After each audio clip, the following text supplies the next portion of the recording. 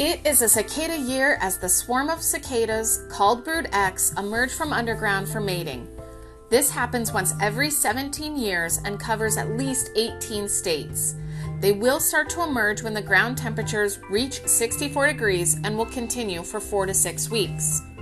When they emerge, they are not focused on your gardens and plants, only on mating and laying eggs. However, females seek out young trees and shrubs to lay their eggs in, and this is what causes the most amount of damage.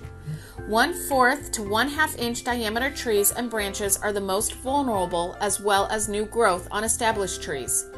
If you are worried about any new growth on your established trees, it will be okay to prune it off, as it will come back. You can cover your trees and shrubs with mosquito netting, light curtains or other fabrics for protection, such as fruit tree netting and cicada netting.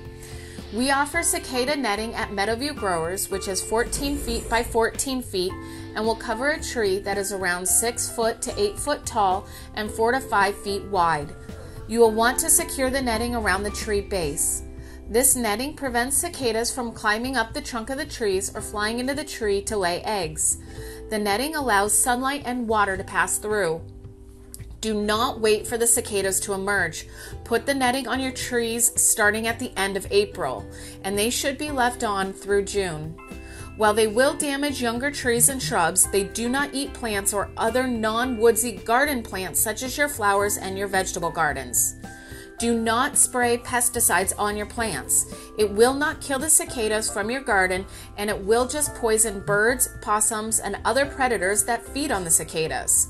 Come June, remove your netting from your trees and shrubs, compost any dead cicadas laying around, and enjoy your summer like normal.